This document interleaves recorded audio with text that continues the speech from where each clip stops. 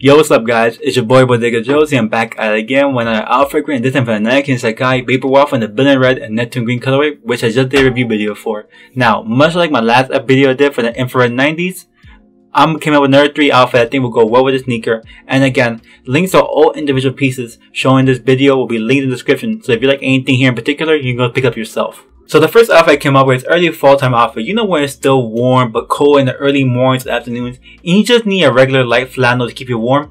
Well, that's what this outfit is all about. So starting this off, I went with a regular pair of black skinny denim. Now, the ones here are from Pakistan in particular, but that's just because of the first thing that showed up in the Google search.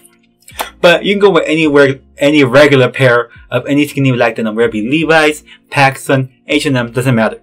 Now for the top, I went with an old burgundy or kind of wine I could call it shade of t-shirt, mostly because it goes well with the fall time and it matches with the Billion Red color in the sneakers. And lastly, I went with this green flannel that I found online from the Gap. Now, the overall outfit goes well together because green and burgundy are good fall time colors, and also it matches well with the colors of the sneaker. So for the second outfit, I wanted to make a cozy summertime outfit. And I know the Billion Red and Neptune Green aren't the most summery colors, but since the sneaker has an open woven pattern, I thought it would make a simple fit for it for the summer. So starting this off, I have a regular pair of sweatshirts from H&M to keep it simple and basic.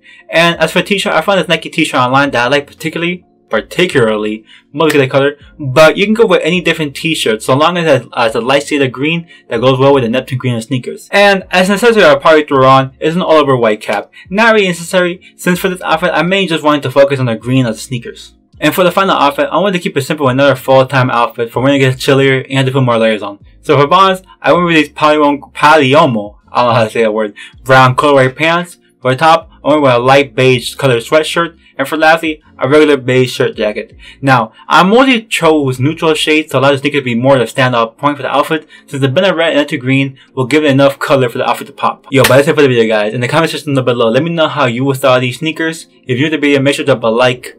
If you're new to the channel, I'm Jose, and I do sneaker related content, so if there's a thing, please consider subscribing. Share this video with your friends and family. Links to my socials at Twitter and Instagram. Follow me at Bodega Josie. Peace, love, positivity. Until next time, I'm Bodega, and I'm out.